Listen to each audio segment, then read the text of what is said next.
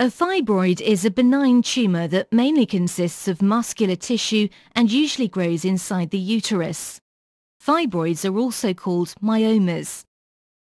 Its size ranges widely from a small tumour the size of a pea to a large tumour almost the size of the uterus.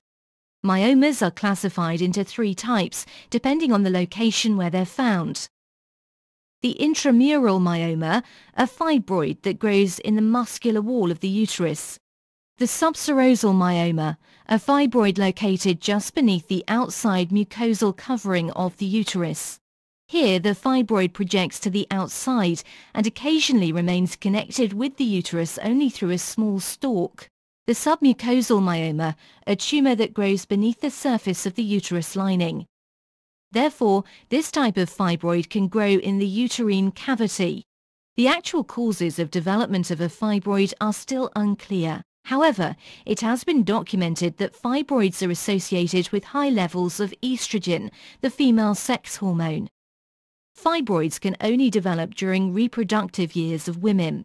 Following menopause, the production of estrogen decreases, which will usually cause fibroids to shrink or disappear. Myomas are more common in non-pregnant and infertile women. In general, fibroids are asymptomatic or associated with just a few complaints. If any complaints occur, then the location, size and type of the fibroid are the major factors.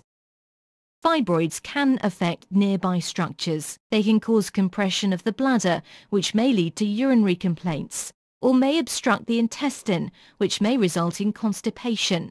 Other complaints can be backaches, abdominal problems, menstrual flow disturbances. Fibroids can impede normal childbirth, which may require caesarean delivery.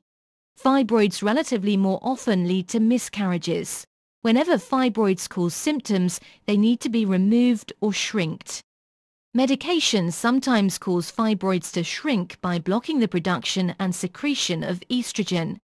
In other cases, surgery may be required to remove the fibroid. The type of surgery depends on the location of the fibroid. Sometimes it's possible to remove the fibroid with the help of a tube entered through the vagina, and the procedure is called hysteroscopic myomectomy. In other cases, surgery through the abdominal wall may be necessary. In the case of a large fibroid, hysterectomy may be the only solution. This option only applies when there is no desire to have more children. Your general practitioner can give you more information about the disorder and its possible treatments.